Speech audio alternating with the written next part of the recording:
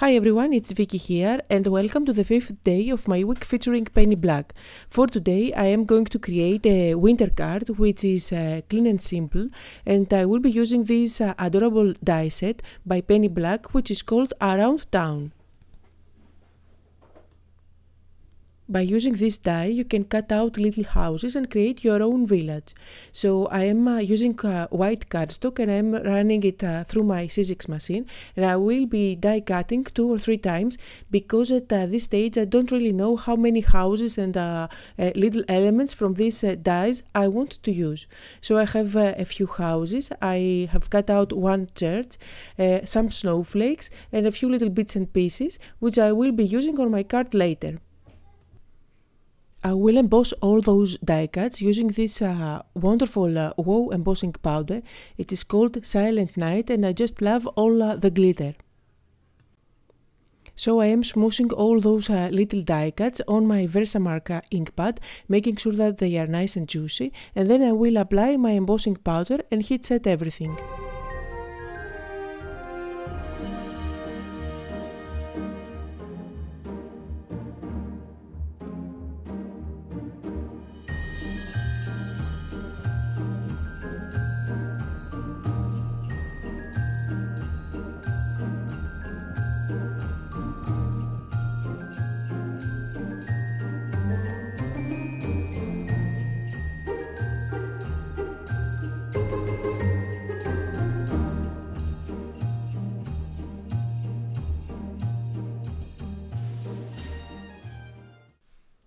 Now that I have all those little houses ready, I am going to work on my card base. This is a white cardstock panel which is slightly smaller than a standard card, and I will be using at the center this circle die. I am going to run it through my Sizzix machine, and although it looks like I am going for a shaker card, I won't be making a shaker card today. I have also prepared 2 little panels out of this white cardstock which are going to make the snowbanks for my little scene.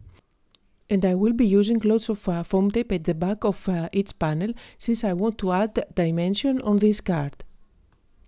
The idea is to create different layers where I will be sticking the little houses, and I can create a dimensional village. As always, you can find a full list of all the supplies that I'm using just below the video in the description area, as well as on my blog. I am using some white glue to stick the houses in place, but you will see that I will switch into my tape runner later on since I found that it was so much easier. After all, I don't have the patience to wait for the glue to dry.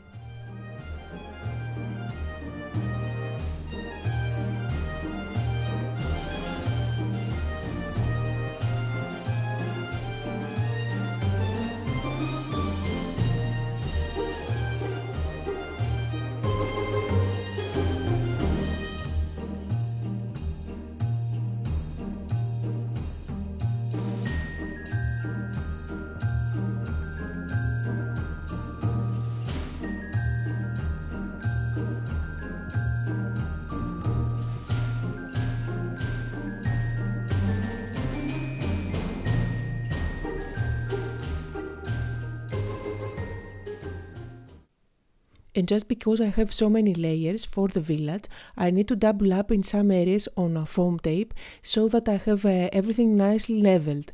That's what I am doing here at the top panel. And of course, at this stage, if you are recreating the card, you can turn it into a shaker card. So you could add acetate and just add as many sequins as you like. And what is great about turning this type of design into a shaker card is that it would make it look as if it was a snow globe. Finally, I am going to use some more die cuts, such as the snowflakes and the little horse, and I am sticking everything down with gel medium. I have my gel medium in this fine tip applicator, and it really makes my work easy. I am going to emboss my sentiment at the bottom of this panel, and I will be using the same embossing powder that I used for all those little houses. Now, I should have done this at a previous stage, but I totally forgot about it. So I am going to be very precise and very careful so I will not mess up what I have already created.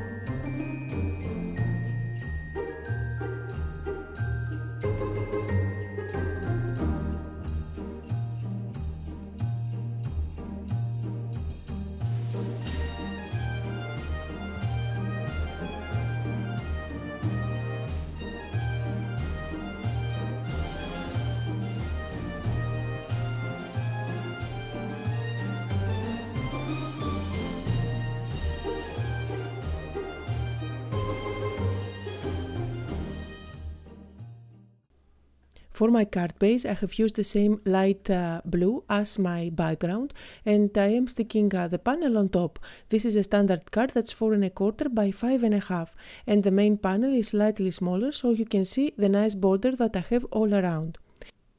And you can see here how thick the card is.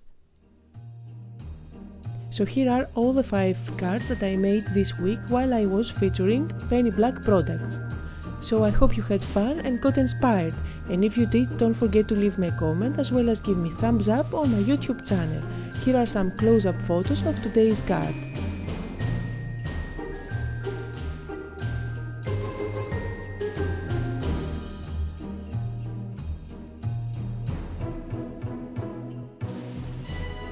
And here are the rest of the cards that I made this week. You can click on any of the videos to watch it, or if you are watching from a mobile device, you can find all the links to these videos just below in the description area, or you can click the info button that just popped on your screen.